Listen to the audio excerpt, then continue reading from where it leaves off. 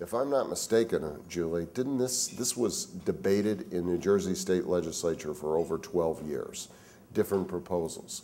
And so this was not like an easy lift. It's a little bit like repealing the death penalty was not an easy lift. You have to go at this over and over and over again, and you need to have someone who is willing to stand up to business, and I think that was most particularly my role.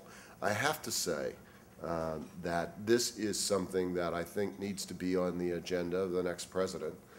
We need to take family leave and turn it into paid family leave.